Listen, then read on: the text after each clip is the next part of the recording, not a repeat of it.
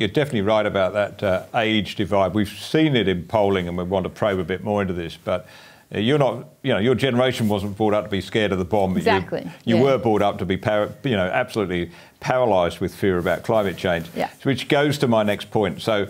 The rise of the teal independence, we all recognise, the stereotype of the teal, and actually it's not just a stereotype, it seems to be quite consistent that the teal movement, or certainly the teal representatives, are of a type, that they tend to be mothers, educated, they've had a university education, they're curious about the world, they're part of that, what we used to call the mum's net thing.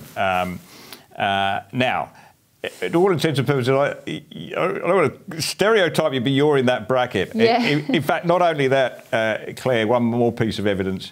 You come from Port Adelaide, and as we know, Port Adelaide wear teal and black shirts. So, why aren't you a teal? Why are you such a refreshing thinker in that you buck that conventional wisdom?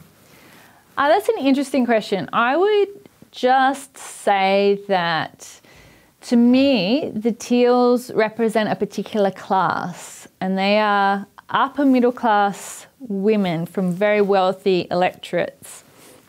And I'm not saying that that there's anything wrong with being upper middle class or coming from a wealthy electorate.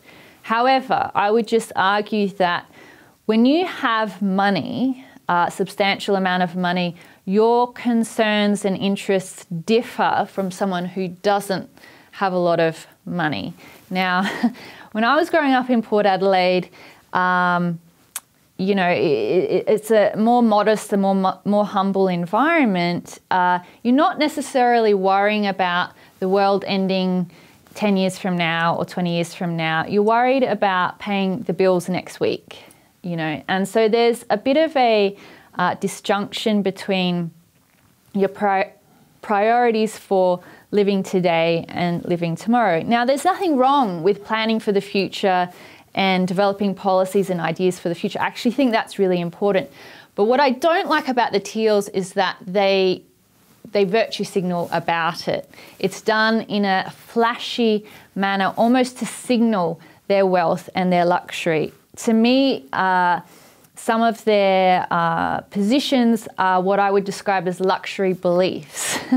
It's look at how wealthy and comfortable we are. We want to invest in these new technologies that are only going, we're only going to see the results in decades from now. I mean, you could say the same about nuclear technology. I would just argue that nuclear technology has more science behind it.